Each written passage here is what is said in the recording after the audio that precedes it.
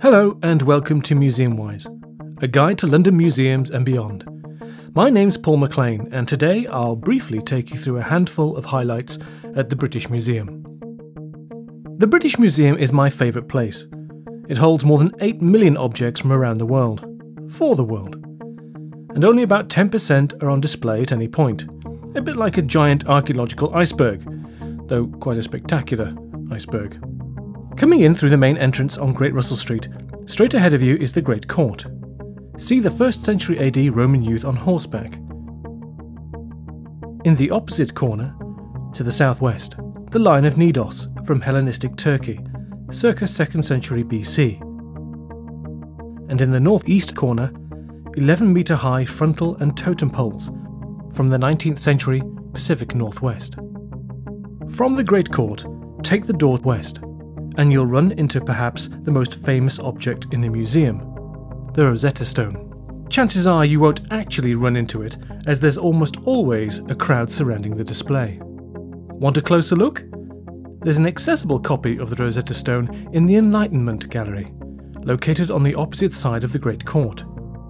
Here you'll also find a bust of Sir Hans Sloane, who founded the British Museum in 1753.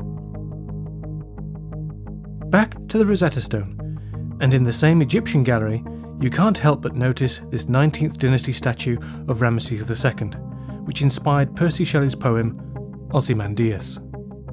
Just off from the Egyptian gallery, you'll cross the path of these colossal ancient Assyrian Lamassu, supernatural guardians with more than their fair share of legs. Count them. Here, you're standing in front of the Nereid Monument, a tomb from 4th century BC Xanthos in what is today modern Turkey. Along from the Nereid Monument, you'll meet the Parthenon Marbles in a large and dedicated space, seen by millions of people from around the world every year. Head up the grand south stairs. Here you'll discover a personal favourite, the Lewis Chessmen. The Royal Gold Cup also resides here, a royal feast cup from 14th century France.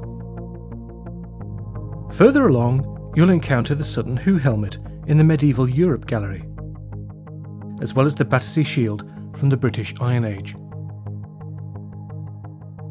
Back on the ground floor and near the east stairs is the Mexico Room, featuring a selection of the museum's Aztec collections.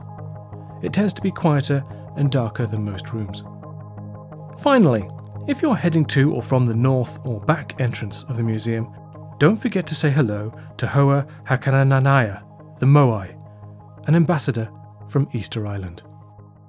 And that's it for now. If you have a VR headset, watch it again in 3D.